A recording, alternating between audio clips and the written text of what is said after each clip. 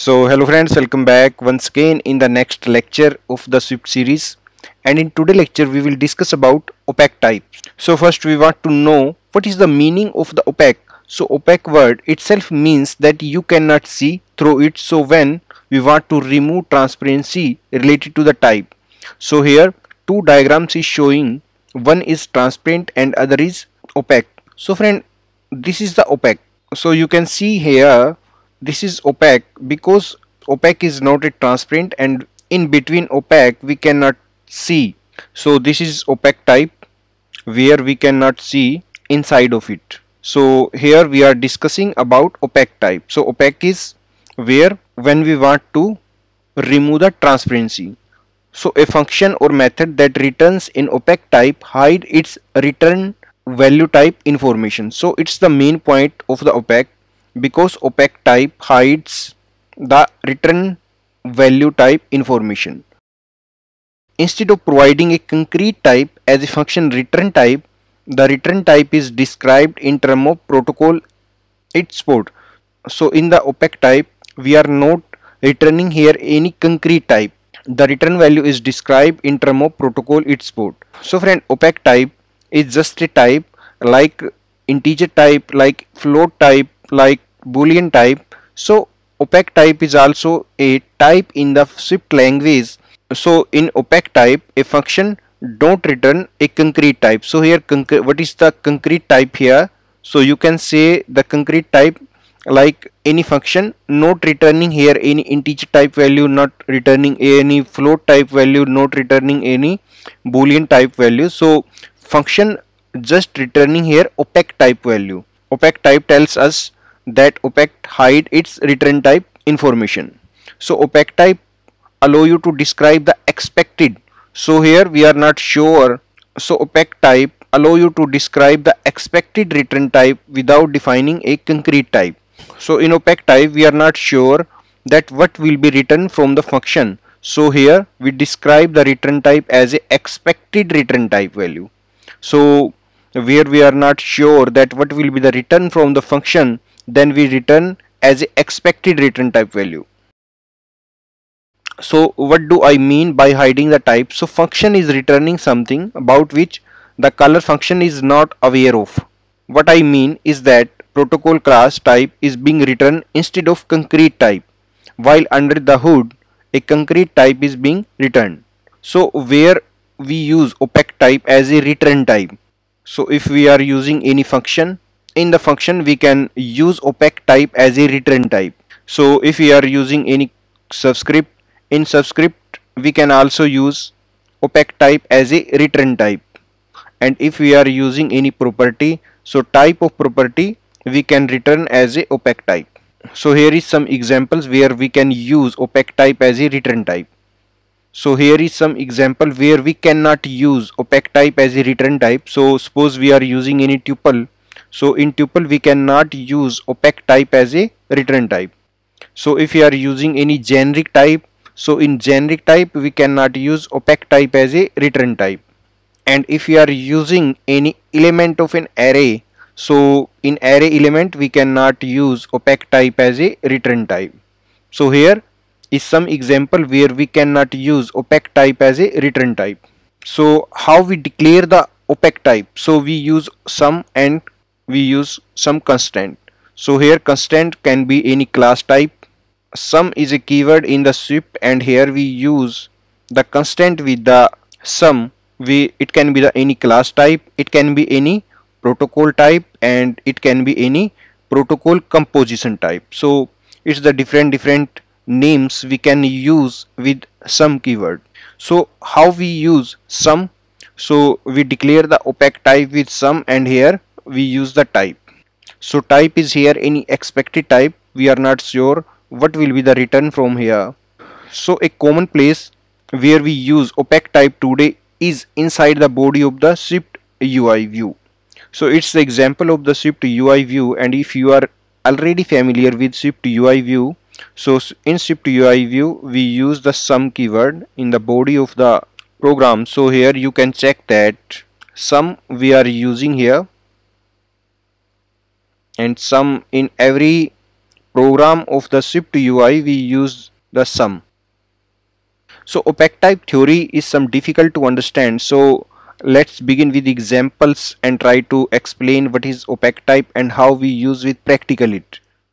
So here is an example. I have already added the code for the opaque type. We are using here protocol mobile OS, and I assume that you are already familiar with associative type.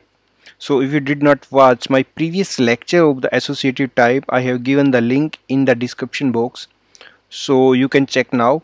So here associative type is very correlated with the opaque type, and in this lecture we will clear about what is the difference between the opaque type and associative type, and also what is difference between protocols and opaque types and how we use.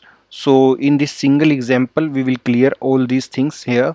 So here protocol is mobile OS, and associated type we are using with protocol is mobile ID. So you know better that we use associated type for making protocol as a generic protocol, because we are using here different type of stuck, and a single protocol we are using in all the stuck. So here stuck 1, stuck is 2, and here stuck 3.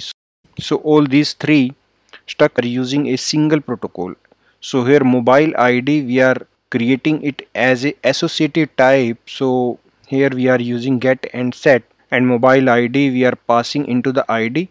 So here we are declaring the type of the ID, because in the associative type we declare the type the time when we are confirming the protocol. So mobile OS we are confirming here, so ID, so type of ID we are declaring here. So ID type is here int, and here we are using ID type is string, and again we are using ID type is int here.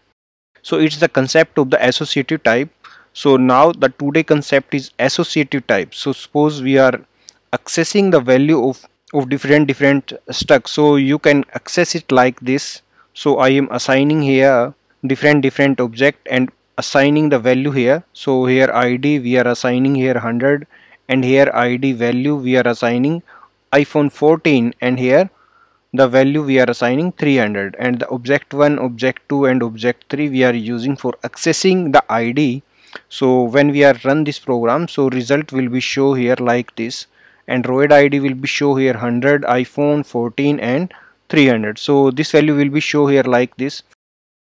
So can we use it like this? Suppose I am using here a single function for the first struct. So first struct name is Android mobile. So I am returning here a struct, and can we use this function here directly? Suppose I am commenting this code now,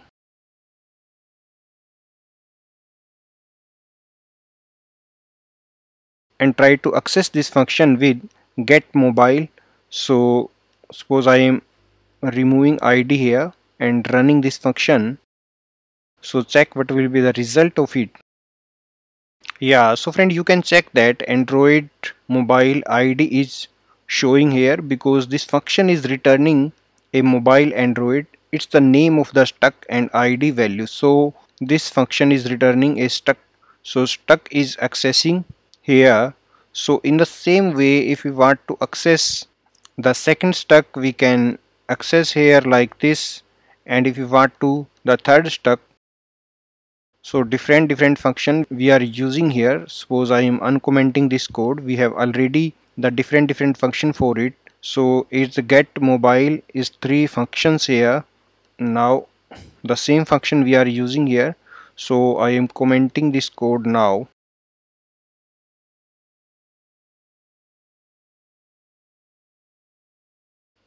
Yeah, so in the same way mobile iOS mobile is showing here with the second function when I am calling here get mobile. So get mobile is the same name we are using in the three different functions. So get mobile is calling here, so this function will return iPhone 14 and name of the struct. So name of struct and its ID is showing here. So if you want to just show the ID, so we will just here type ID, then it will show the ID. Yeah, so if we want to make this function is a more generic function, because we are using here three functions So can we make it a more generic? So we are using here different functions, so we use a single function. Suppose I am commenting this code and I am using here a single function, and I will return here according to opaque type we can return a protocol. So I am returning here a protocol, and can we access it now? So I will access this function with the help of the this. So this function I am calling here, so now I will access it. Yeah, so it's showing us an error that mobile OS protocol as type must be written as.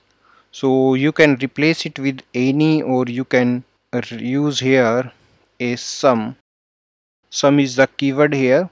So I am using here sum, so the error is gone now. Now I run again and check the error is now showing or not. Yeah, so here you can check that now Android mobile ID is showing. So the whole struct is showing here. So suppose I want to just show ID, so I will type here ID only and run again. Yeah, so you can check that now Android mobile ID we can access with this function. So suppose I want to access this function with for the another struct. So I call this function again and run again it. Yeah, so it's showing another second time 100. So can we change inside this function? So in the opaque type we can change implementation of the function, and we can return as we want in the function. So here we can return value which we want to return here. Suppose we want to now return here a this value, iOS struct value, so we can return here this value now, and now run it again. So two times now the message is showing here because this function is calling two times. So with the help of the get mobile ID, this function I am calling here for Android and for iOS, so it's showing two times here. So now I call it and it will show a single result only. Yeah, so now the result mobile ID, so now the result iPhone 14 is showing for the iOS stuck. So like this we can return here a same for the Windows stuck. Suppose I want to return here a window mobile, so we just pass here and call here again. Suppose I am calling here with this, so now window mobile ID will be display here.